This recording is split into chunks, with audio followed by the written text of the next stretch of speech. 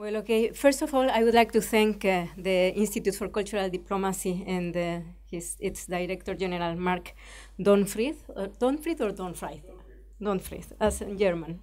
Okay, for inviting me to participate in this panel, and together with dear colleagues.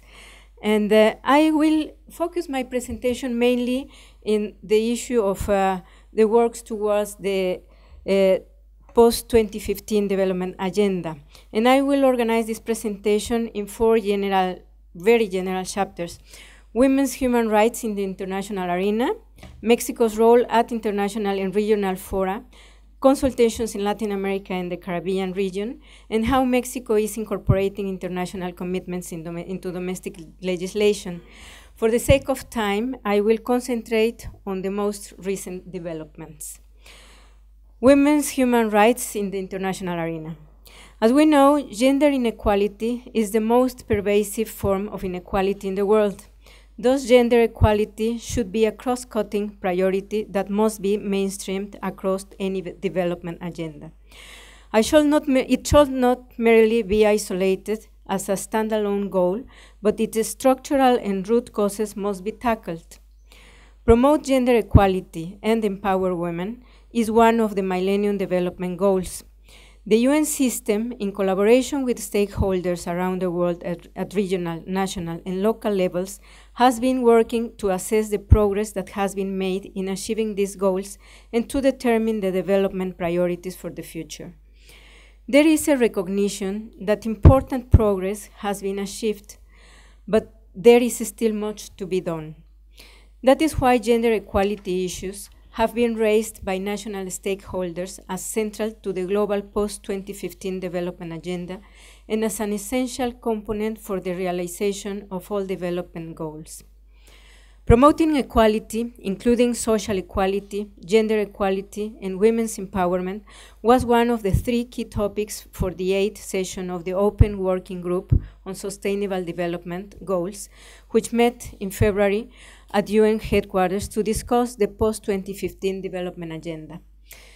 The two central ideas on gender were: gender equality was affirmed as an end in itself and as an essential means for sustainable development and poverty eradication. And the second, there can be non-sustainable development without gender equality and the full participation of women and girls. During that session, concerns were voiced by many about the wide and in some respects widening inequalities in the world, both within and between countries, which pose a risk to social cohesion. It was discussed that inequality can be addressed through affordable access to quality education, social protection, health care, as well as productive and remunerative employment opportunities. It was also recalled that policies supportive of entrepreneurship and small-scale enterprises can also enhance opportunities for the poor, including poor women. Some areas of action identified at that meeting, which still need attention, are preventing and eliminating all forms of violence against women and girls, empowering women legally and economically, strengthening women's voice and participation in decision-making and leadership in all areas of life. As for Mexico's role in international and regional fora for the promotion of women's human rights, Mexico has been very active and has collaborated with regional and international organizations, mainly the UN, in its pursuit for gender equality and mainstreaming, as well as for the fight against gender discrimination and violence. In 1975, Mexico hosted the first UN World Conference on Women. Every year, Mexico hosts the International Conference of Gender Statistics together with INMujeres, that is the institute created for women, especially in Mexico, INEGI, it's our statistics institute, UN Women, and ECLAC, at the Conference of Statistics of the Americas, which gathers together the national mechanisms for women's advance and the statistics institutes of the region.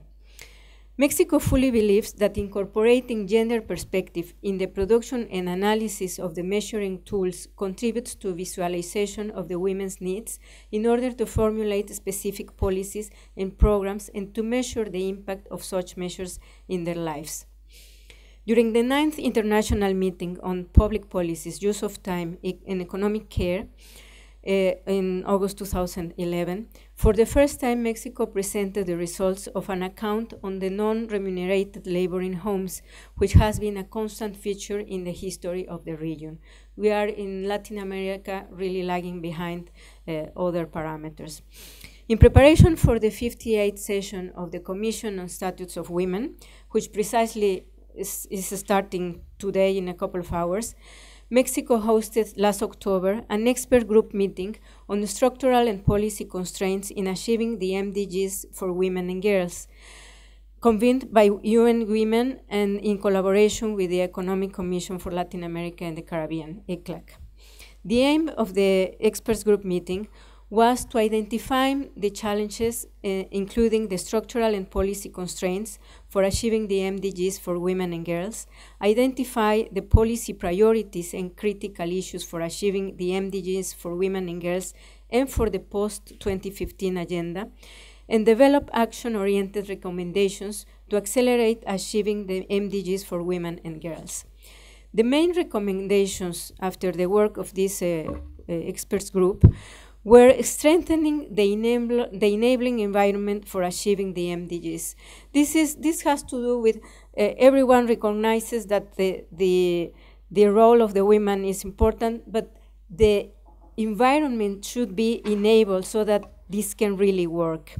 The need to embed sustainable development efforts within a human rights framework were another recommendation, so as the need of a multidimensional approach to sustainable development and multidimensional measurement of poverty has to be promoted and work to alleviate such poverty at the individual, household, and community levels is a key step towards substantive gender equality. These issues, among others, will be discussed during the CSW 25th meeting. At the regional level, last January, the heads of states and government of Latin America and the Caribbean gathered in Havana, Cuba, on the occasion of the second summit of the Community of Latin American and Caribbean States, CELAC. One of the outcomes in which Mexico actively participated was the special declaration on promotion of equality and empowerment of women in the new post-2015 development agenda.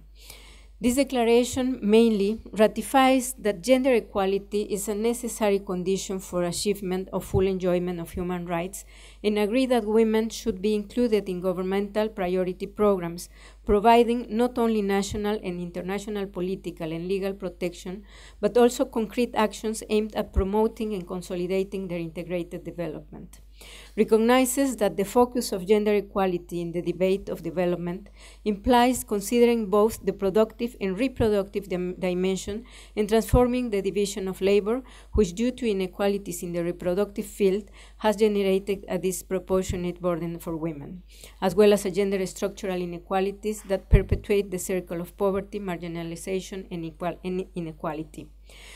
The declaration also agrees to intensify efforts to develop the fullest potential of women and girls against discrimination and commits to joint efforts and continue to combat all forms of violence, including feminicide and discrimination against women and girls, and to promote their rights by generating the necessary conditions for the development and strengthening space, both national and international, to enable them to enhance their capabilities and receive quality services and care in areas such as health, education, training, and also to the exercise and equal political participation, considering processes that facilitate the full exercise of their rights and the strengthening of their economic autonomy, including the promotion of their integration in the different productive sectors.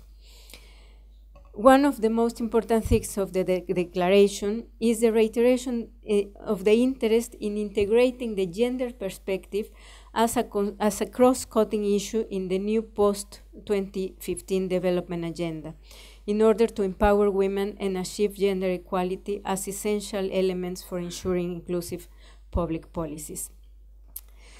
As for the Latin American and the Caribbean region consultations, last month, by invitation of Mexico's Ministry of Foreign Affairs and together with UN Women, Ministers and high-level authorities responsible for public policies for human rights and empowerment of women and girls in Latin America and the Caribbean gathered and adopted also declaration of mechanism for promotion of women of Latin America and the Caribbean prior to the 25th session of the Commission on the Status of Women.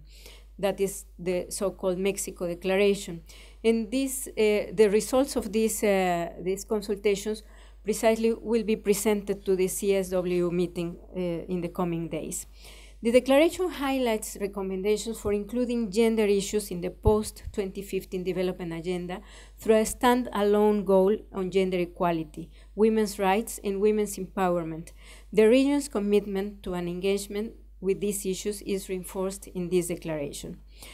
First, it makes a strong call for a transformative and comprehensive specific standalone goal to ensure gender equality, women's rights, and women's empowerment in the post-2015 development framework with clear goals, targets, and indicators. It says this goal must address at least violence against women and girls, gender equality in resource distribution, and gender equality in decision-making in the public and private sectors, as well as in the household. Second, the declaration makes a call to integrate gender mainstreaming throughout the post-2015 development agenda and sustainable development goals, in all goals and indicators. It emphasizes that all new development goals must be transformative, tackle structural barriers to sustainable development, apply to all countries universally, and address equality through a rights-based approach. As a third recommendation, that was the specific reference that was made to ensure sexual and reproductive health and rights, explicitly reaffirming the progressive and forward-looking agreements reached in the Montevideo Consensus of the first Regional Conference on Population and Development last year and the Cairo Program of Action. Participants also agreed that the new post-2015 agenda and the SDGs must build on lessons learned by directly tackling both unequal power relations between men and women and persistent social norms and gender stereotypes that impede sustainable development and discriminate against women and girls. As you can see, the consultations are trying to go forward, a step forward on what has been for so many years the discussions around the same issues. How Mexico incorporated internationally agreed commitments on gender into its internal legislation. Well, Mexico is, I would say, a champion of being party of all international conventions and regional conventions. What is lacking a little bit is the implementation, as has been said during the whole journey today.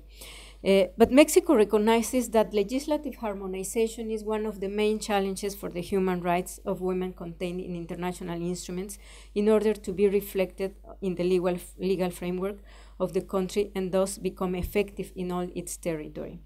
In this regard, Mexico has advanced in its commitments and has undertaken several actions to guarantee the right of women to a life free of violence and discrimination. One of the 5 goals of the present administration is an inclusive Mexico, to which the state will focus on ensuring the social rights and narrow the social inequality gaps that divide the society. An equal, cohesive, and substantially equitable society is the main goal of the present government.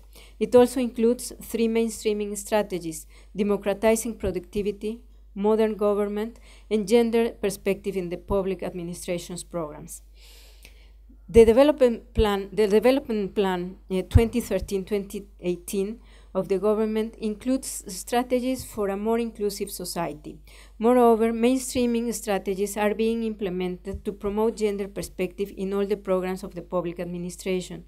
The purpose is to encourage a grassroots change that begins within the government institutions in order to prevent the continuation of roles and stereotypes towards inequality, exclusion, and discrimination, which have a negative impact in the successful outcome of political policies. This way, the government of Mexico aims to materialize the commitments acquired when ratifying the Convention on the Eradication of All Forms of Discrimination against Women. Gender equality requires an enabling environment whose construction needs the review of legal framework, public policies, financial resources, and political commitments like the ones Mexico is currently undertaking. One important step was the creation in 2001 of the Mexican Institute of Women.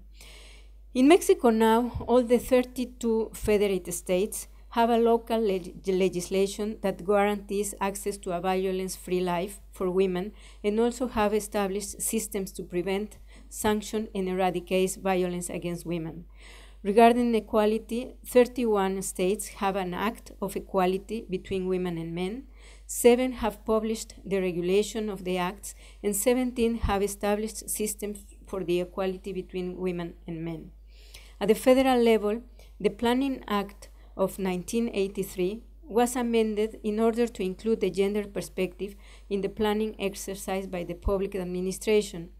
Articles 2.3, 9, and 14 now oblige the government to plan public policies taking into account equal rights between women and men in order to ensure an enabling environment for the population's development. There are 24 state laws to prevent, sanction, and eradicate crimes regarding human trafficking. 28 states have incorporated the feminicide as a crime in their local codes, as well as the federal criminal code. Mexico has a population of 60 million women, and that is about 53% of the total population in my country. More than 1.7 million have benefited from programs to promote productive initiatives for more than 3,000 million pesos. That is about 178 million euros. About 20% of the federal budget this year is labeled to programs to fight gender equality. This is 218% more than it was in 2008. But we still have to do more. Only 17.6% of ministers in the current cabinet are women. Just about 30% in both lower and upper chambers in the federal Congress are women. Though I must say that in the that recently approved political electoral reform states that all political parties have to ensure that 50% quota for any candidacies at local and federal level must be ensured.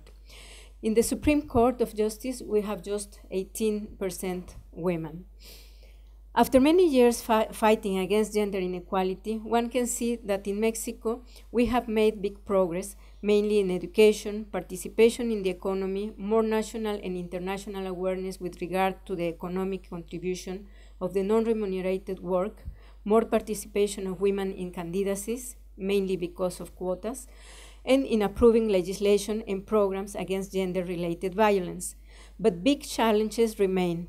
We have to continue working in literacy campaigns, especially with indigenous population, in ensuring access to integral health services to fight against the high rates of maternal mortality, in promoting new and more equal models of distribution of domestic and extra-domestic work, and in fighting poverty. Special attention must be paid to gender-related violence, strengthening programs for prevention, attention and sanctions to the perpetrators, and ensure reparation, especially for more vulnerable groups as indigenous women. Mexico believes that in order to achieve gender equality, it is necessary to have legal instruments as a basis for actions, such as the fight against discrimination, against gender-related violence, and the comprehensive promotion of human rights of women and girls, ensuring a violence-free life and contributing to the consolidation of democracy and justice as a collective welfare. So we look for equality, no more, no less, as it was stated in the consultation for Latin America and the Caribbean, and we follow the motto of this year's CSW meeting: equality for women is progress for all. Thank you.